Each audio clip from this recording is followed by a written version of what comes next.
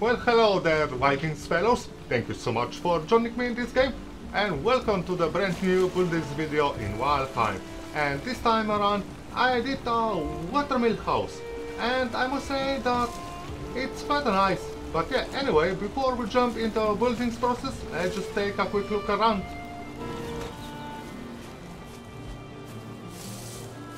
So as you can see, I did make a two-story house. I kinda like the way it's look, I must say. It's very clean design, nothing too special. You can easy make something like this. It's not really too difficult at all. And well, over here we do have our watermill. So let's just take a quick look, a little bit closer. So as you can see, it is quite an easy design. You can do something like this quite easy. It's not really too difficult to make something like this, and at the end I kinda like the way it's look. But anyway, let's just continue our tour. So on the backyard I do have some open blacksmith area. I did make, let's just say, a small blacksmith area. But honestly, it is big enough that you can put eventually everything you wanted. So as you can see, there is enough space to put over here all the upgrades you wanted. And I also designed this custom table just to place a couple more stuff on it. We do have a little gardening area over here and some smelting for more iron or silver or whatever you want. But yeah, anyway, let's just take a quick look inside.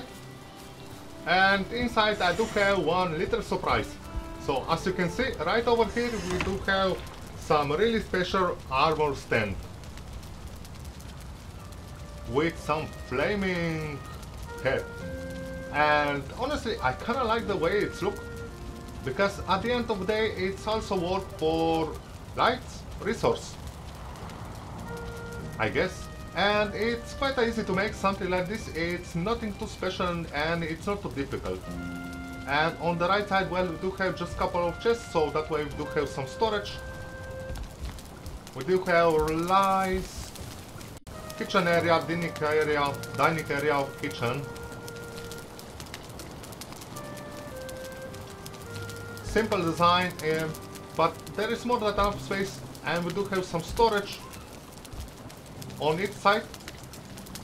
And on upper floor, well, guess what? We do have more storage. Honestly, there is more than enough storage for everything you wanted. And I must say that I kinda like the way it's turning out.